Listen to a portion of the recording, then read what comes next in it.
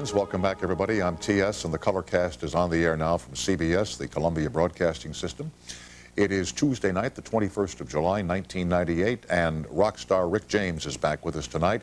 And the story of Lisa Michaels, she'll tell it herself, a very unusual upbringing in the 1960s and 1970s, and of course the magic of you on the toll-free highway. I had an email today from a viewer who said, you know, you haven't talked about Mother Snyder lately. Is she okay? And the answer is she's just fine, thank you. In fact, I went to see her today, and we paid another visit to the drive-through car wash. Remember the last time we went down there, she says, man, weather sure has changed. You know, the water hits the car, right? You know, the king of all late night and the drive-through car wash, yeah. Wonder what the king is doing today? Drive-through car wash with Mother Snyder. So anyway, I pick her up. I says, Mom, why don't we take a little ride? I have to gas the car and get it cleaned up. And she said, fine, I'd love to go out. And she was in great shape today. So we drive down the hill, and we go to this, it's called the bubble machine. Right. And we get in the car wash, and she says, you know, every time we come down here, it's pouring. So we went back to the to her residence, Mary Crest Manor there in Culver City. And Gladys and her magic violin were in attendance today. Tuesday is Gladys and her magic violin. And she's so sweet. I mean, she plays all the songs that all the ladies love, and they sing along, and they have a great time, and she takes requests. And Mother always has one. So after the whole thing is over, she introduces me to Gladys and the magic violin. And there's a new nun there who's in charge. I call her Sister in Charge. And I introduced myself, and once again, making a complete fool of myself, I said, by the way, I'm Tom Snyder's mother. I meant to say that, you know, that I'm Mrs. Snyder's son, but I said, I'm Tom Snyder's mother. And she looked at me, she says, are you okay? I said, yeah. I said, every time I see the magic violin, I go a little crazy. But it was a great day, and I thank you for asking, and she was in great, great form today. Little Johnny missed his final exam because master of the... Beautiful. Prince of Blends. Prince of Blends, right. King of all late night, Prince of Blends. Little Johnny had missed his final exam. He had the flu. But he had done so well during the year that his teacher suggested to the school principal they give him an oral exam to make up for the test he missed.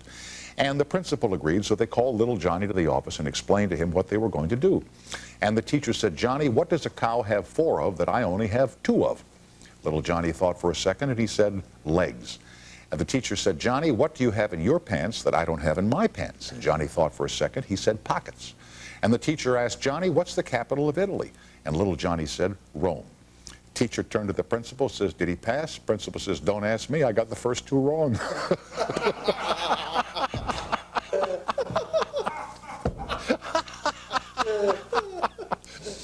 Rick James is here tonight, and Lisa Michaels, and you on the toll-free. I'm Tom. You're watching CBS. Fire up the color teenies and catch the pictures now as we fly them through the air.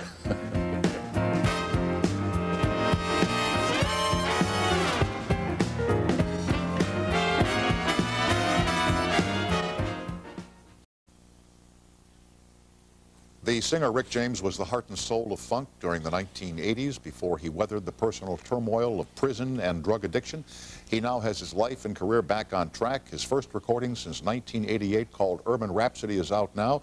And next year, Rick publishes his autobiography called Confessions of a Super Freak. It's great to welcome you back to CBS, and thank you for joining us again. It's really a pleasure to see you. You look terrific. Thank you for having me, Tom. You've lost weight since you were here. You look fabulous. You can tell, thanks. Yeah. I'm glad somebody's noticing. Yeah, you look terrific. You know? Now, you know, we talked the last time here about your tour of duty, as it were, at Folsom Prison. Yeah. And then I want to ask you here, when you went back on stage the first time after you served your time in prison, what was that experience like for you? Well, fortunately, when I went on stage, it was in Los Angeles. And fortunately, again, when I went on stage, it was a place called the House of Blues, sure, which we played right before the tour. Right. And unfortunately, I was very, very, very, very nervous. I think I was more nervous than I had ever been in my life. Really? I mean, considering all the times that you performed before huge audiences. Yeah, I mean, we're talking about 20, 30 years of touring, and it was terrible. I mean, I just had this stomach that wouldn't relax, and I was tense, right. and like, do you think the crowd could tell? No, well, I mean, this was actually backstage. I mean, this was before I went on. You know, I mean, God, I hadn't played in front of a crowd in over 15 years. You know, and I was bent, you know, to say the least. You know, and I couldn't just go. usually cases like that, I'd take me some cocaine or something, and I you know, in the old days, and I'd numb the feelings, and I'd go out, hey, you know, half a bottle of Jack Black and some Cavassier and, you know, a half an ounce of Coke, and I was ready. Just leveled it out, right. But this time it wasn't any of that, you know, and I remember being in my dressing room, and Chris Tucker, fine young actor and comedian, he came to the show, and he was upstairs, he was up in the dressing room trying to get me, cool me out, and another guy named Paul Mooney and Eddie Griffin. So I had these three comedians there who kept me like really laughing, and they're the ones who brought me on. And I just remember stepping out there, and it was, after I got out there, Tom, it was cool. It was like old nothing had times, changed. yeah. It was like nothing had changed. And I was a little overweight, I felt, you know, and I hadn't had my hip surgery yet, so I was still feeling a lot of pain on that. But, you know, it's funny how, you know, God gives you this thing, and then when it's time to do it, nothing stops you, you know? All the adrenaline gets going, and out you go. It's And kind of like the mailman. music starts to play, and you're with it. That's terrific. Yeah, and it's just, it was like old times, and it was filled with a lot of entertainers and stars and celebrities, and they all made me feel wonderful. That's terrific. Now, let me ask you here, what was wrong with your hip? I don't think we talked about that the last time. I had a hip surgery. I had a hip replacement in February. What'd you do to it? It was nothing. It didn't have anything to do with drugs. It didn't have anything to do with alcohol, anything like that. It was just years of wear and tear using my right leg. You know, I like to, when I'm on stage, you know, you get a lot of that gyrating and stuff going on. You know, a lot of that stuff hurts the hip, you know? And kicking, you know, I used to kick a lot. Matter of fact, the doctors were calling it rock and roll hip because I think one of the Van Halen brothers, Eddie or his brother, one of them had it, and some other rock and rollers that I know had replacement. So it's just, you know, it's a common thing right now. And also, since we saw you the last time, Rick, you've been on this tour, your first tour since you've been back. And I remember you saying that was it the parole board had to approve the locations that you went to? Well, no, they didn't approve the locations, but they had to approve me every week that I went out. Right, I mean, leaving the tour the was state of for California. like almost 6 months. Right. And what would happen is after the parole board were wonderful about the whole thing. You know, they just wanted to make sure that I was going to have my head together. Right. You know, and that I wasn't going to be out there using cocaine and all that kind of stuff. You know, and I can understand that. You know, that's natural. All my life I've done it, so why change? Yeah. Now, how about you and cocaine? Is that finished now? Yeah. Yeah. Did you go to a program or do it yourself? How did you? No, I mean, I don't think there's a such thing as doing it yourself. I mean, ending it yourself. You always need support, and you always need the help of others. You know, thank God I have a strong support group. You know, I have friends and band members and associates, and you know, and you know, there's a doctor. You know, I was under doctor's care for about 6 months after I got out.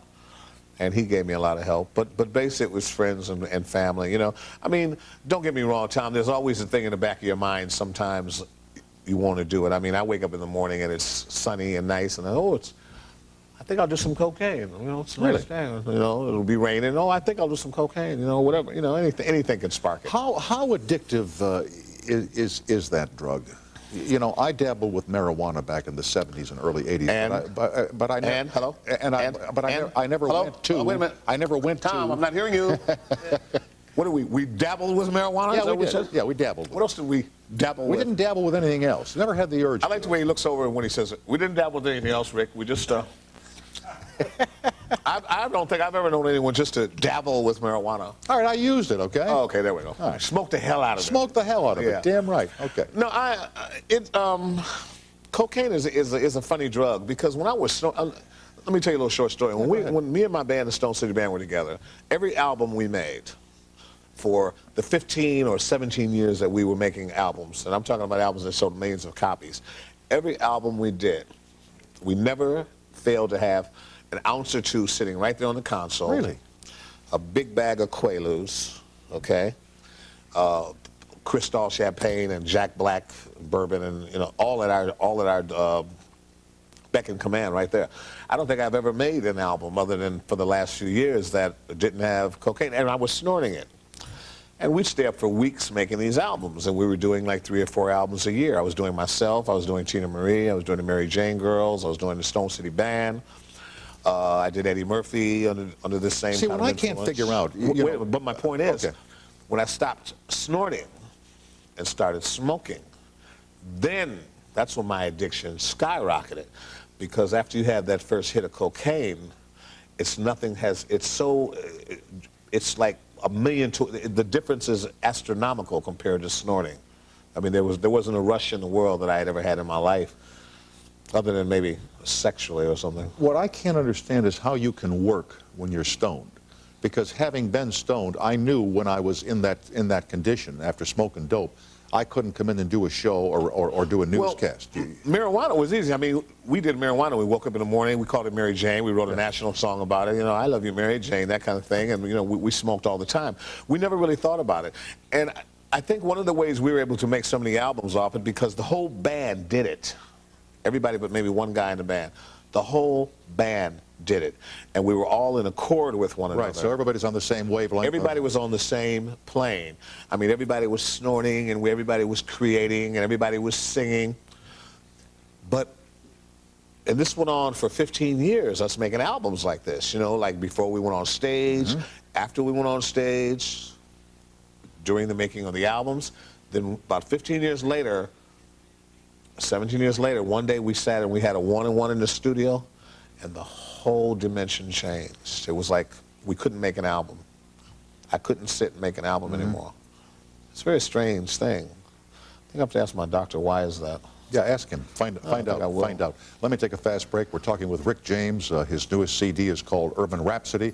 The book still to come, Confessions of a Super Freak. Back with Rick and you on the toll-free as time permits after these messages.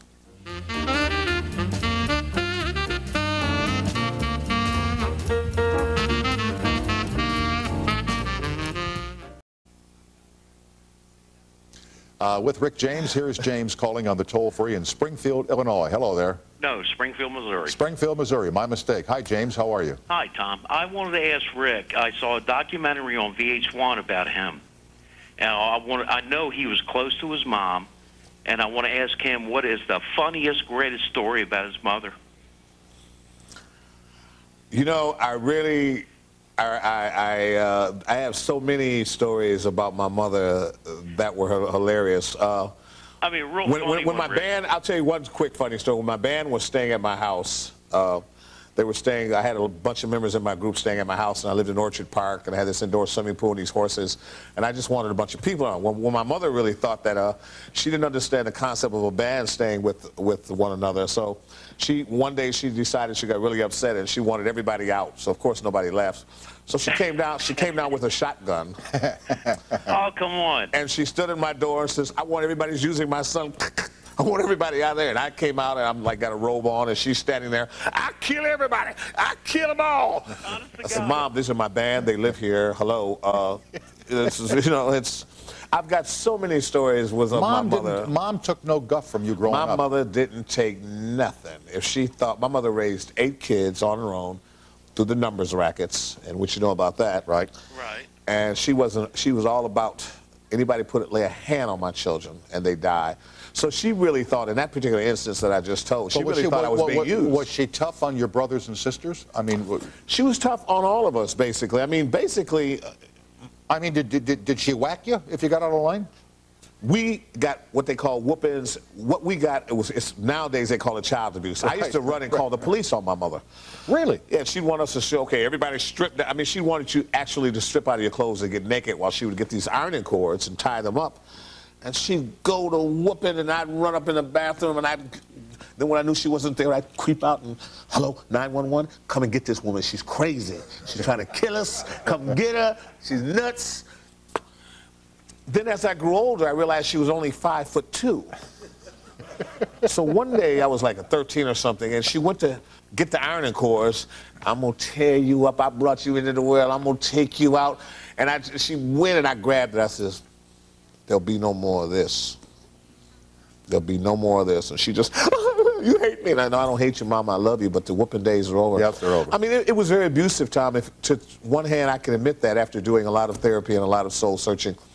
Because some of us used to have to go to school, and we'd have these horseshoes on us, and we'd have to cover ourselves up, and child services would come see her, and she'd line us all in the bed and say, if y'all say anything, I'll kill you.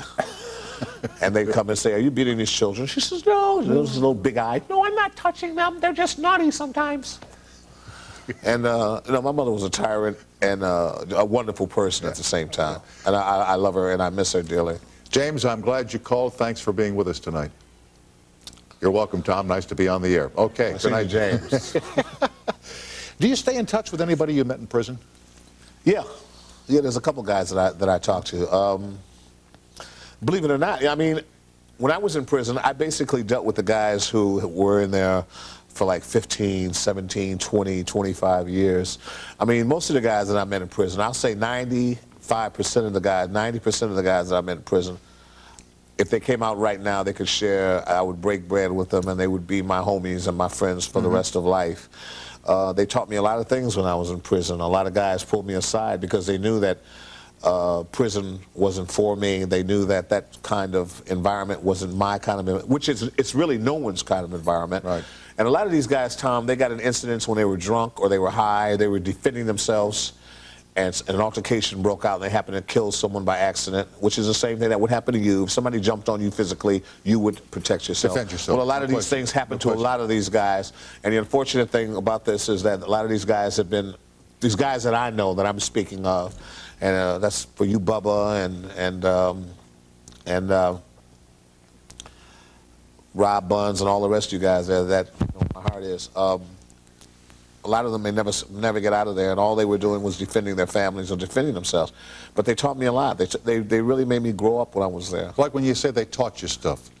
Well, they would pull me aside, and they would be, most of them missed the crack era and that cocaine type thing. And they would they would come to my cell and they'd like close the door and they'd sit me down two at a time and they'd say, look, you know, how the hell can you have millions of dollars, have a beautiful family, have this great career, and end up in here with us? Yeah. Yeah. What do you They'd know? say, explain this to me. And I, crack. They say, crack. What the hell is crack have to do with you being here right now? You should be out there raising your children. You should be out there helping black kids get ahead. You are black. We need role models. We need black men to stand up. And I heard all of this kind of dialogue, and this was an everyday thing. And eventually it started to seep in. I was going to say, did it sink? Yeah. It sank. Yeah, right? it sank. Yeah, it sank. That I do need to be out there. That crack is causing and dope is causing genocide amongst my people. That my people are dying every day. Not only my people, your white people, yellow people, red people. Every kind of people. Every day. Women are selling their babies because of crack. People are killing and doing gangbangers because of dope. And the thing that you have to emphasize is that if you look at notable people, such as yourself, I can't think of anybody, nor can you, that cocaine has helped. No, you know what? It kicked my ass for many, many, many years, and trying to explain this to them was like really battering your head up against a brick wall, because basically they didn't understand the crack thing. I don't know how I got addicted. I don't know why I'm a drug addict, recovering drug addict. I have no idea. All I know is that what I learned in prison, they tell you jail's institution death. Well, God knows I had OD'd enough times, and God knows I had been in enough institutional rehabs, so death was really right at my door. That was my next option. And a lot of times it was a wonderful option, because a lot of times I actually did drugs hoping to OD and hoping not to wake up. And then after analyzing that, after being straight and sober and analyzing that, saying, how could I possibly want not to enjoy this life? I have these beautiful children. I have, God knows, not many black people come out of the ghetto and all of a sudden from drinking Ripple and drink Cristal and sit on the Tom Snyder show or deal with kids. I mean, whatever the case is, I have a responsibility. Or become famous and beloved by their fans. Or becomes famous with all this adulation. Exactly. Sell millions of records, and to just want to throw it all away. So like those guys said to you, what are you doing? And I had no answer for them. But they did tell me, well, here's what's happening. We are going to support you while you're here, and we're going to watch your back while you're here. And we're going to teach you everything you need to stand up while you're here. And then we want to see you walk out of here. But don't come back here. Don't you ever come back here. Or else. But by the way, did anybody try to take you on when you were in prison? Anybody try to do me? Yeah. You mean physically? Yeah, beat you or up. sexually, No, Tom? no, beat you up. I had one altercation with a bald-headed Russian-type Aryan racist in a place called CIC. But after I whooped his ass, I didn't have any more problems, you know. Word does get around, doesn't it? Yeah. Yeah, I mean, everybody know I'm not no punk. You know, number one, I mean, the whole bottom line is I had a blanket of love in prison because I'm real. I mean, if I had walked in prison with some kind of uppity attitude, if I had walked in prison thinking that I was this or I was that, which I have never thought, I have never put myself on any kind of pedestal. If anything, I put myself under a pedestal. The only person, the only spirit on a pedestal in my life is God Almighty. That's it. Every man is the same. You know, you bleed, you cut. You know, I don't. You know, if I'm not about all that. If I had went there with a funky ass attitude, yeah, I would have been done. I mean, because there's plenty of guys. I mean, I'm not saying I'm not Bruce Lee and I'm not just super Mike Tyson, but I mean, I'll fight and I'll defend myself. You know, and that's the bottom line. Ain't nobody taking no butt from me. I mean, Bubba didn't walk in my cell and say, "It's about time, Rick, super freak this." No, that didn't happen. Matter of fact, me and Bubba became great friends. Let me pause here. We're chatting with Rick James. CD is called Urban Rapsody. We'll be right back after this break.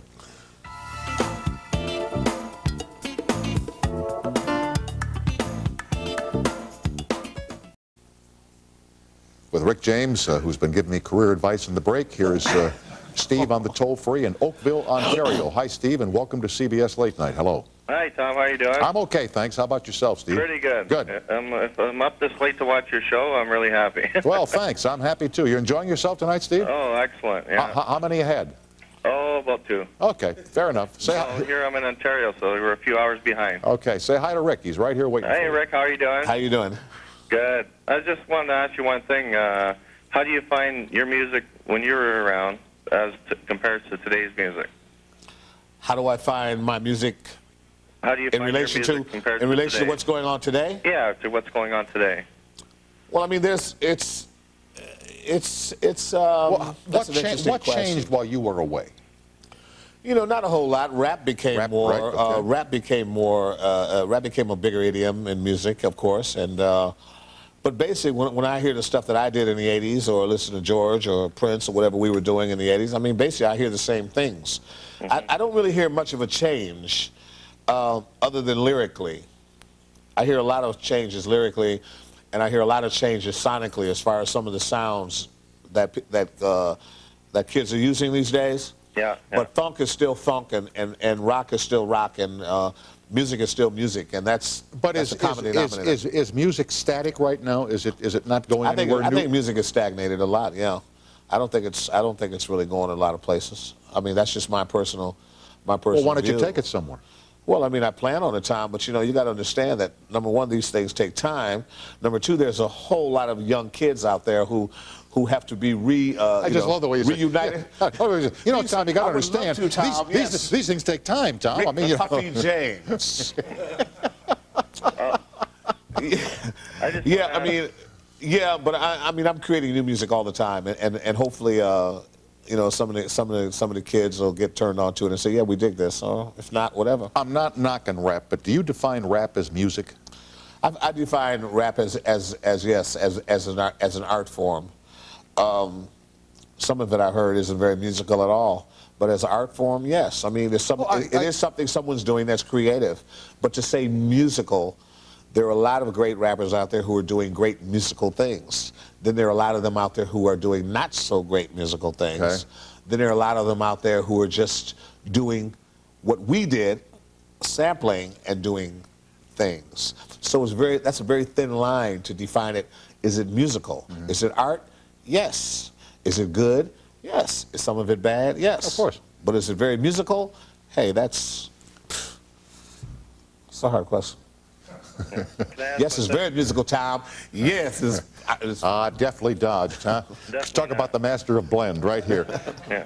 Steve, I'm glad you called. Anything else, young man? Well, I'd just like to ask if he's going to come back as strong as he was before. Stronger than ever, Steve. Great. Okay. Yes, thank you, Steve. Thanks a lot. Good night, Steve. Take care. Bye-bye.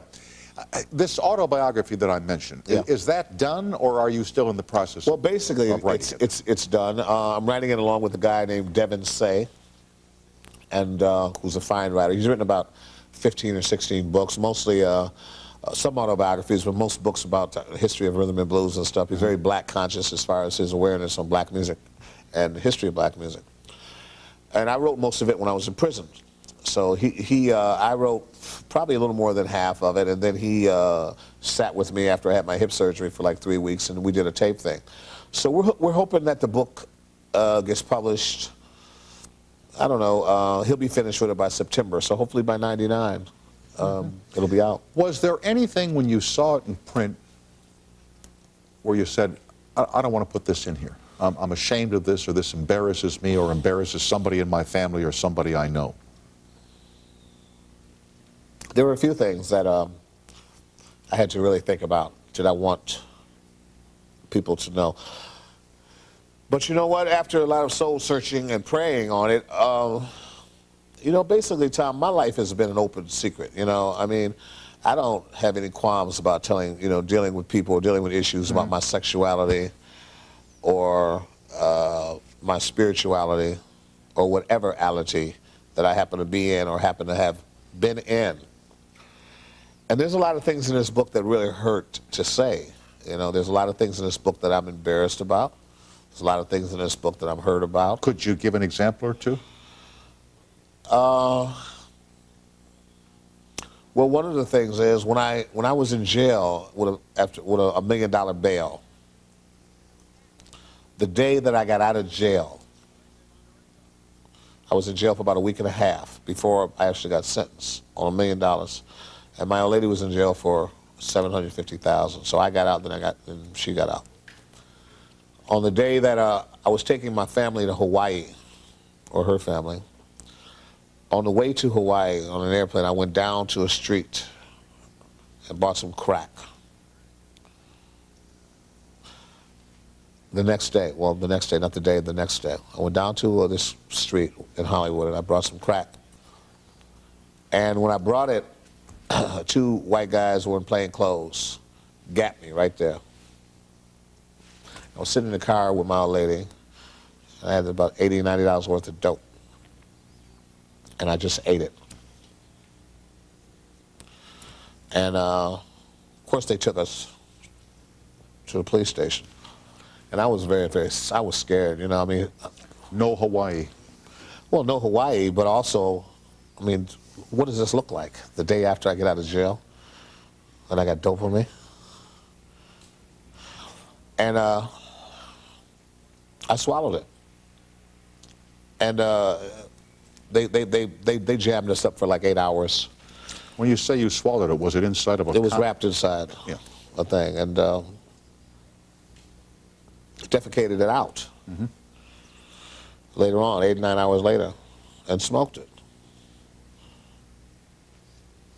I mean, that's the junkie's mentality. It's in the book, though, huh? Yeah, it's in the book. Good. I mean, I don't think...